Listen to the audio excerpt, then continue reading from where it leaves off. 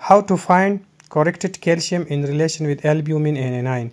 As we know, the normal serum calcium is 8.7 to 10.2. But remember, we say when there is normal serum albumin.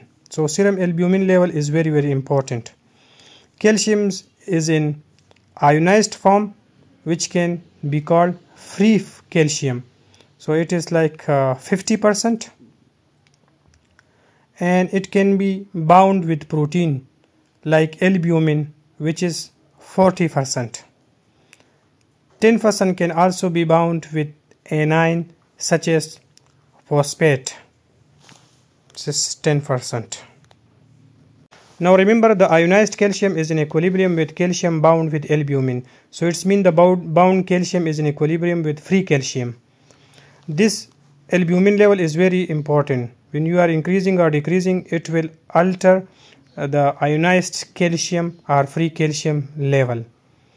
So any condition which cause change in serum albumin level like hypoalbuminemia and serum A9 will alter serum calcium concentration without affecting the clinically relevant ionized calcium level. So now let's understand this.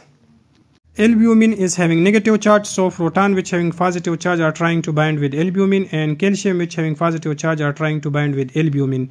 When we disturb the value of albumin or proton, it will disturb the value of calcium. And proton is altered by alkalosis or acidosis. As in alkalosis, there is decrease in proton. So it means that more calcium is going to bound with albumin. So the free calcium will decrease.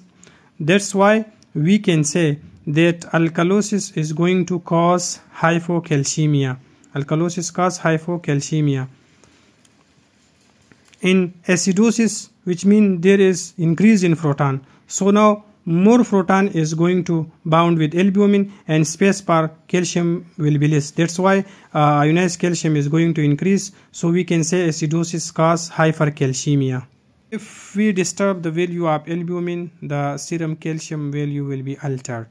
Like in hypoalbuminemia, there will be increase in ionized or free calcium. So we can say hypoalbuminemia is going to cause hypercalcemia. And increased albumin will cause decrease in calcium, I mean hypocalcemia. So simply alkalosis is going to cause hypocalcemia, and acidosis is going to cause hypercalcemia. Now for albumin, hypoalbuminemia is going to cause hypercalcemia, and hyperalbuminemia is going to cause hypocalcemia. So now any condition which can cause these, we need to find the corrected calcium level. For example, a patient having total calcium 7 mg per deciliter and albumin 2 gram per deciliter. The normal albumin level is 4 gram per deciliter. Now here we are going to find the corrected or true calcium level in this patient. Remember, one fall in albumin, we need to add 0.8 mg per deciliter of calcium to total calcium. Here, now as we know, the total calcium is 7 mg per deciliter and albumin is 2. It means that 2 drop in albumin is there. So for 2 drop of albumin, we need to add 1.6 mg per deciliter of calcium to total calcium.